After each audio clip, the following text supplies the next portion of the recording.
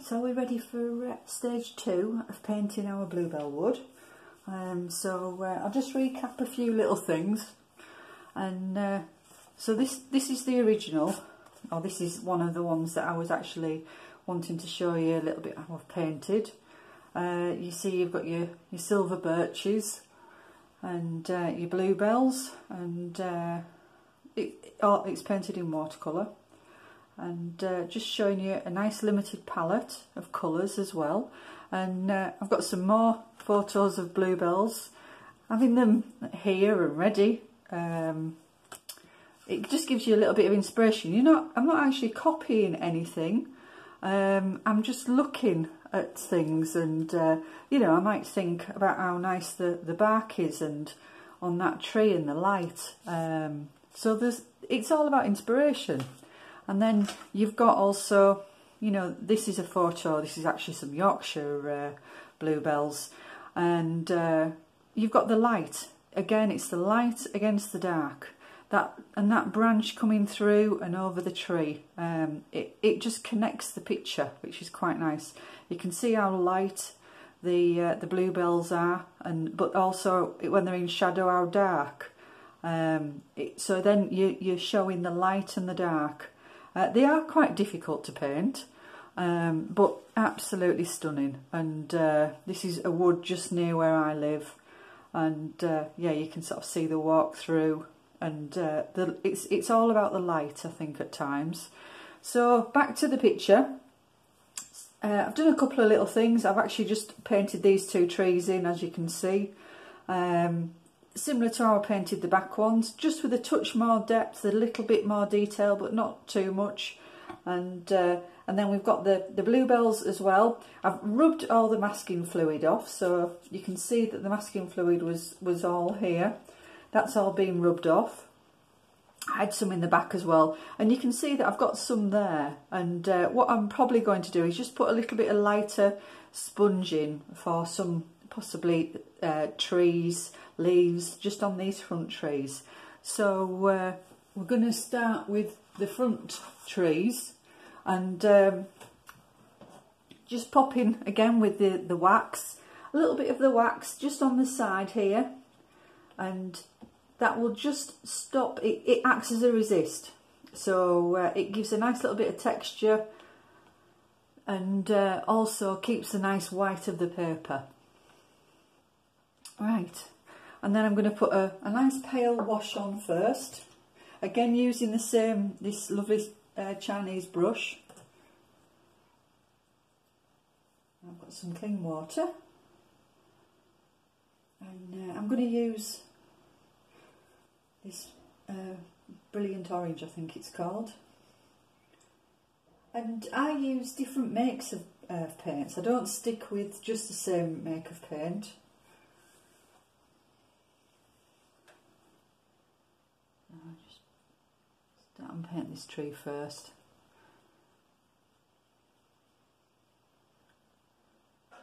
The orange actually complements some of the greens as well, which is quite nice.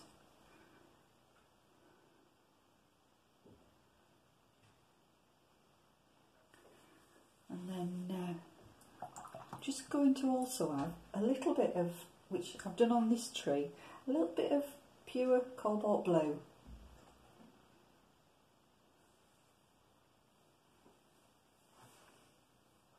And that's hopefully going to give it a roundness of the little bit of shadow. Doesn't matter if it blends into that too much. Again, just using the edge of the brush, not the point, the barrel as I call it. I'm just painting that down. And then we're going to have some a lovely dark burnt sienna, ultramarine. An ultramarine is a warmer blue than cobalt, so it will naturally bring the picture forward. And I've got the opera rose as well in there.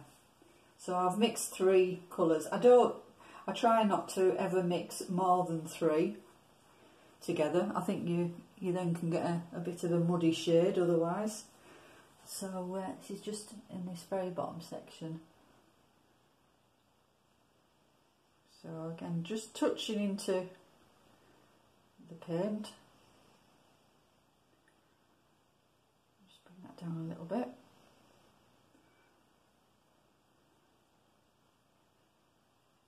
I hope you've enjoyed painting, or you're going to have a go at painting the Bluebells.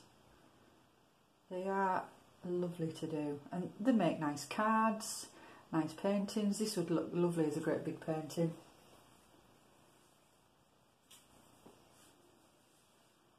So again, just touching into this. Silver birches they are a nice tree to paint. And that's, maybe just put a little bit more shadow into there at the top, which would be quite nice. So I'm hoping I'm making this look quite easy, because it is. Right, so we've got a tree trunk painted, and I'm just going to put a tiny bit more dark into here. So a little bit more ultramarine.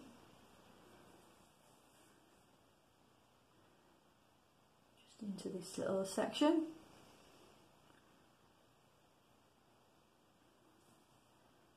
There we go. And I haven't used another brush as yet. I'm going to go over probably to the rigger and maybe use the palette knife as well. Right, so that's that. And I quite like using the palette knife to actually paint the branches. So I'm just painting just a little bit of dark in there.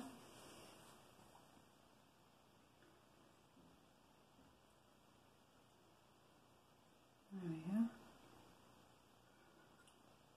Right. And with the palette knife, I actually pick up the paint on the palette knife. So I don't particularly want to have where I've got the branches on other trees. I could easily put it there, but then it'd look too much the same. I've got that one going that way, so maybe have something coming out here.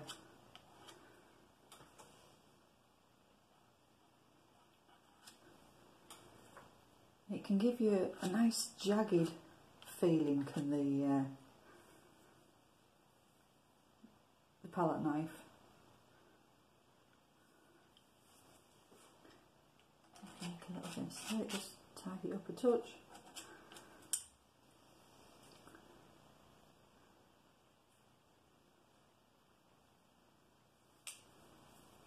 And then with a sponge, which this is this old little sponge, I'm just touching into a touch of water and then into the paint itself.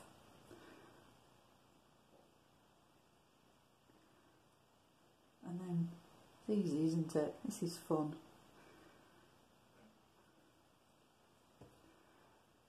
Suddenly we've got leaves.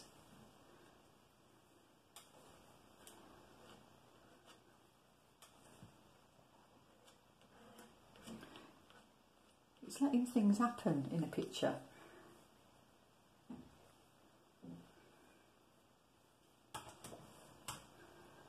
So I do want to put one there, but I'm not going to because it's too much similar. So I'll just have one little bit going up there.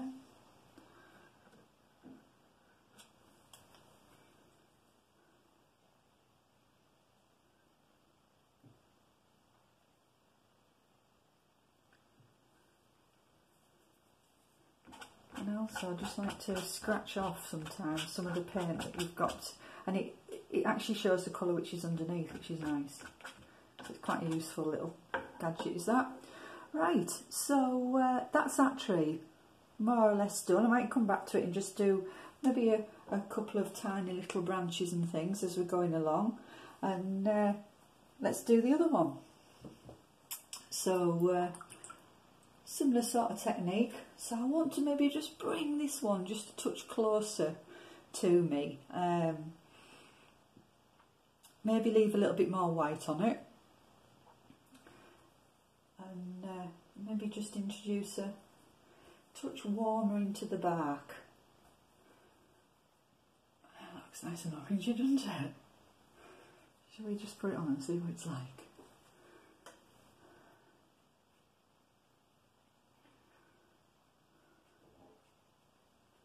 You can see where the wax is acting as that resist. And I've made a little mistake there with masking tape, but all I'm going to do is actually just put a little bit darker on, and you won't be able to tell that. If you're wondering, I've got a cut of tree, could have had lightning. And let me just put a little bit of yellowy sort of green into here, just to show a little bit of moss maybe.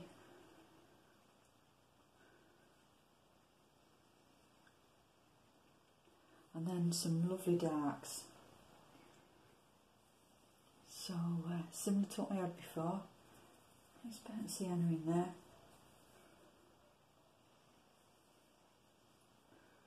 And letting it mix in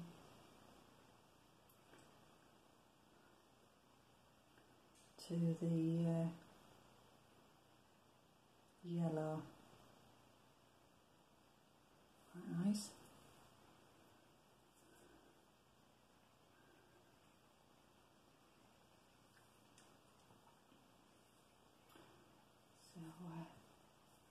Again, some more ultramarine and burnt sienna. Maybe that's just looking a touch too brown, so let's pop a little bit of the opera rose in. And when I do courses and workshops, sometimes it's funny when you see different people paint in different ways, and I do think sometimes personalities come through when you're painting. People who are nice and tidy often have a very nice tidy palette, and but sometimes having too clean a palette, your colours aren't strong enough, because you're forever washing them and washing your paint away. So sometimes just going straight in, you can see I've just gone straight in with a dirty colour, but I can soon clean that, it doesn't matter.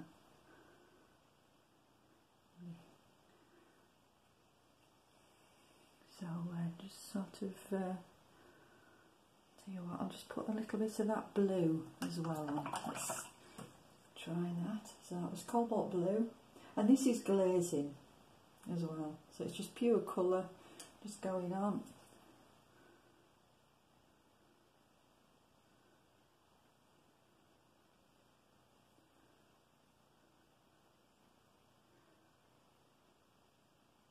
And as I've said before, this is how I paint. I'm not saying it's right or wrong, it's just the way that I enjoy painting. And it's just nice, it's a nice thing to do. I don't know if it's right or wrong the way I do it, but I've sort of picked up little tips along the way, and it's nice to share them.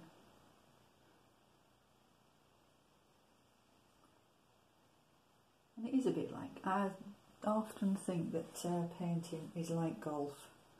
Not that I play golf, but I imagine some days you have good days, and it does depend on how you feel. And painting's very much like that.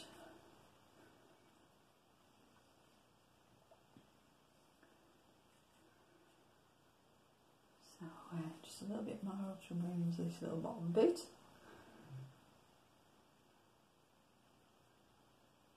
Starts happening in this little, like a little woodland area. And paint what you enjoy, paint what you love. I do. See how that yellow there, doesn't it show up nice? Quite like that. Right, so another few branches, and yeah, we're not getting there. And then we're going to put a little bit more colour maybe into the bluebells in the foreground.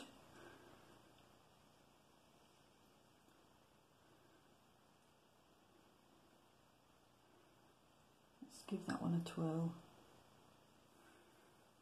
Get your palette knife.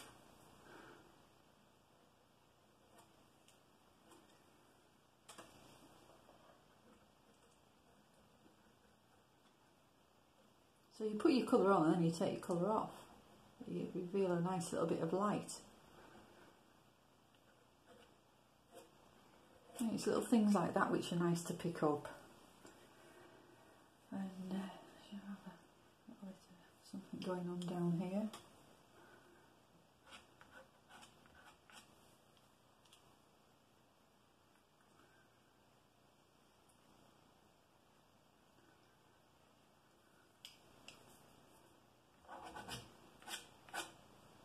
See, it brings, hopefully, it brings a little bit of light into the picture.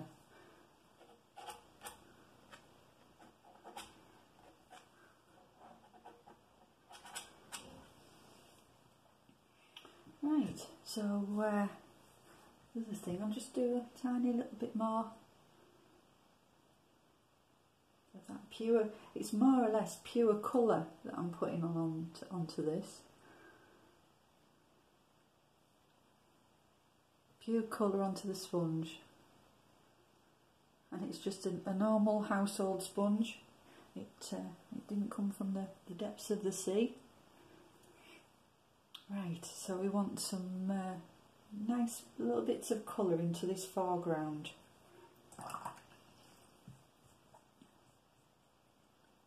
Just show these bluebells for what they are. That's as though we're painting just a few. We don't want too many, just want a few.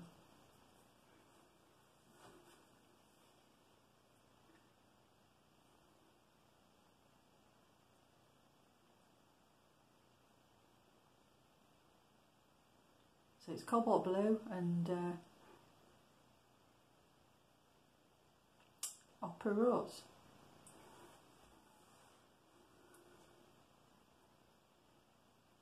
I only want to go a little bit mad. Just have some nice. I want some erratic movements down here if we can. I tend to, as you can see, I tend to splash where I don't want, usually myself, hopefully not the carpet. It wasn't the carpet. More blue.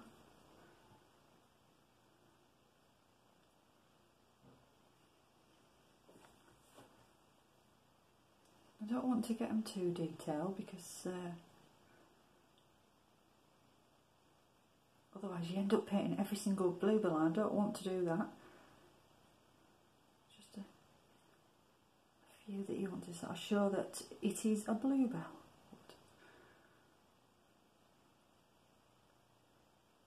And I like that feeling of a lovely light on there. Let's get a touch of yellow as well. There's some lovely little yellow flowers, possibly celandines.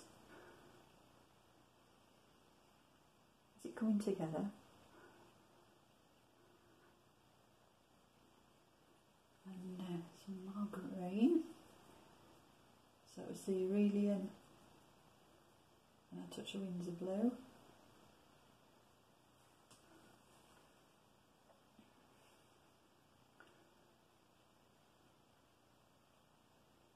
Just doing a few marks. So you can see how you needed the colours on before. So you need some of these to show through, and if you it's quite difficult to paint them all at the same time, so by getting something on, it gives you a bit of an idea where you're going.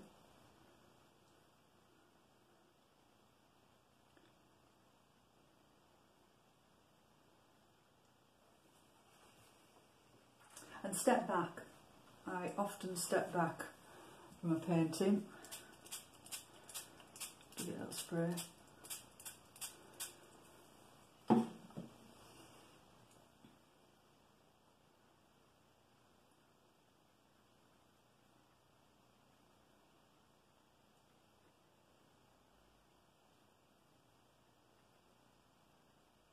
feeling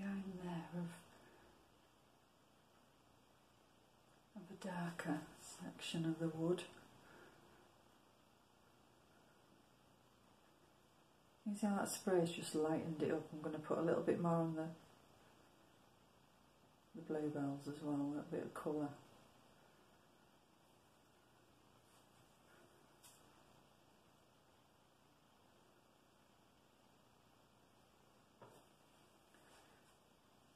Not far off.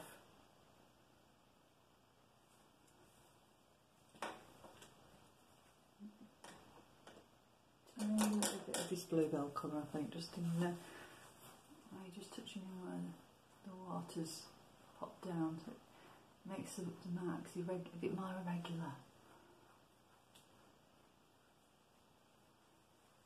Oh, I hope you've enjoyed this.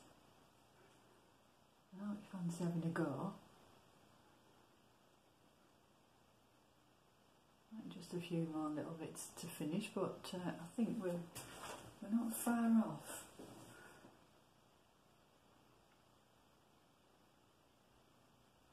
So the bluebells are all out at the moment. No excuses, that's quite nice. And then when you take off your masking tape around your picture, left with a nice border. So there we are.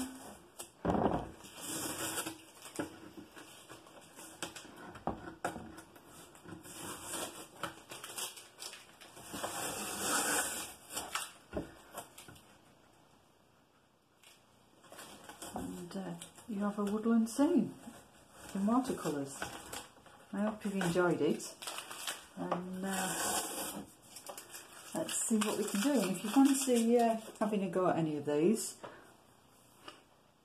I'm going to put the instructions of how I did this all on my website, and it's jameward.co.uk. Okay, thank you very much, and see you next time. Bye.